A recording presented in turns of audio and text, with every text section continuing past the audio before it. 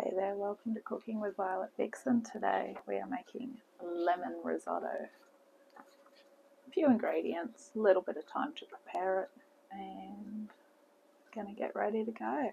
So, prepared all the ingredients, including the leek.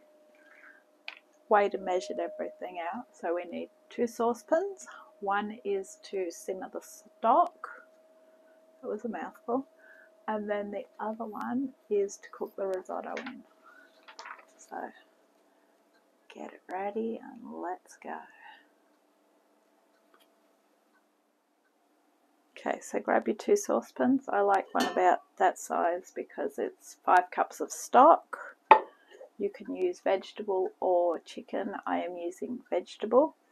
And then you want a big saucepan, but one that you can actually get in and stir around. So give that one a spray. That's what the end result's going to end up in. Okay, grab a ladle and a wooden spoon as well. Okay, so first step is 1.25 litres of chicken or vegetable stock. I've gone with chicken stock. Now if this had have only been a litre, I would have brought the one that I've been using the last few times. So get that saucepan hot. So 1.25 litres is actually 5 cups.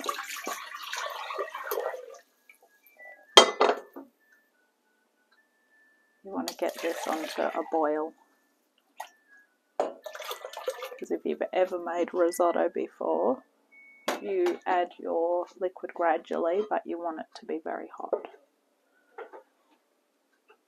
Just give that a quick stir with that one, just to make sure that all the stock powder's mixed up. Okay, good. In the next saucepan, you want to heat your 20 grams of butter.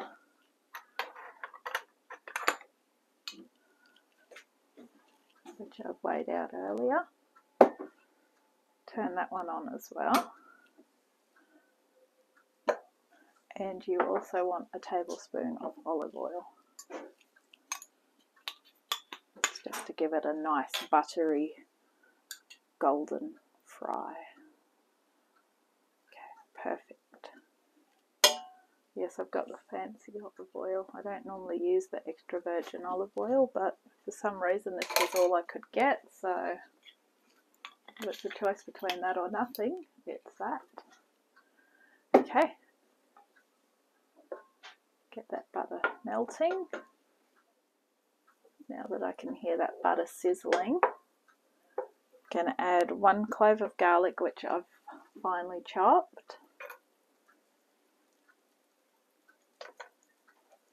And the 1 leek, which I sliced with the mandolin slicer, so I've got it really nice and fine, and I've just rinsed it. Perfect.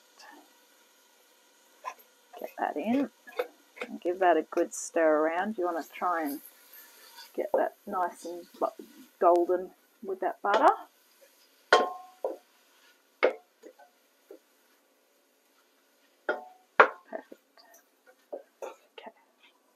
Stir that for about 4 minutes. Now that it's gotten hot, turn it down a little bit. Okay, so grab your arborio rice. You want 2 cups. So what I do is I put it in a jar. It's easier to get out as well. So in goes your 2 cups and stir it around. Just to coat it evenly.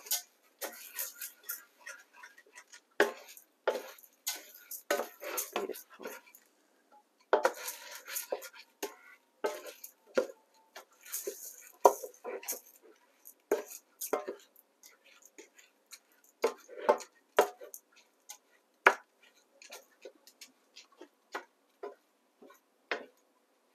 Cook it for about 2 minutes or until it all looks glassy, which I guess means you don't see those white dots in it.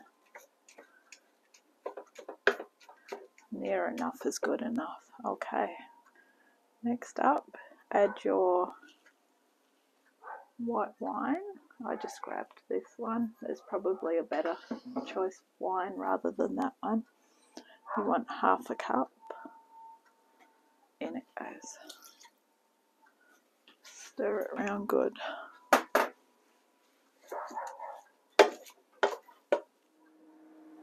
Once that stock comes to the boil, which as you can probably see it's about to now, you want to be adding a ladleful at a time into the risotto. Now this is the time when risotto gets quite hands-on, because you can't really walk away from risotto.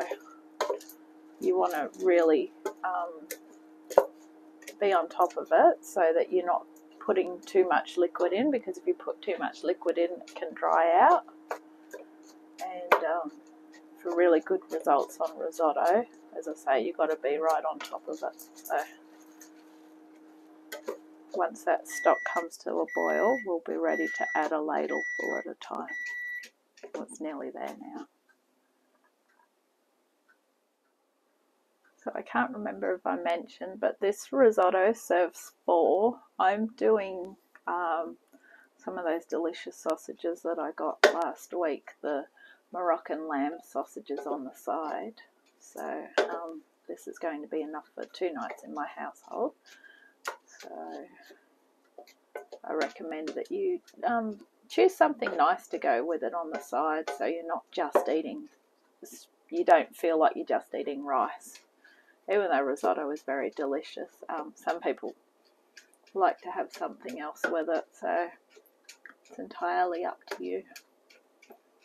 Okay, I can hear that stock almost starting to boil now. So, because it's pretty much there, I'm going to grab my ladle, 1 ladle at a time, and we don't put any more in our risotto until that's all gone. As I say, very time consuming, but well worth it for a nice creamy rice dish.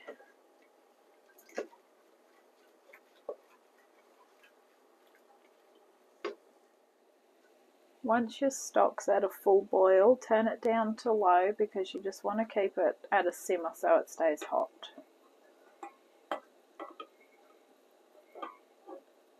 Don't want it all boiling out of the pan. And turn up your risotto so that it will absorb it quicker.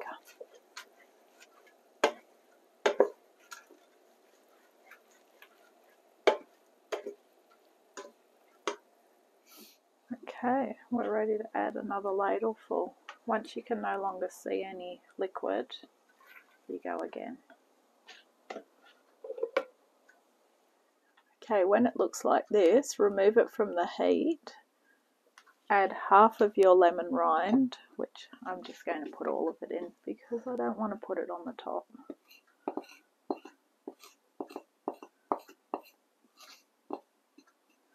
Stir it through.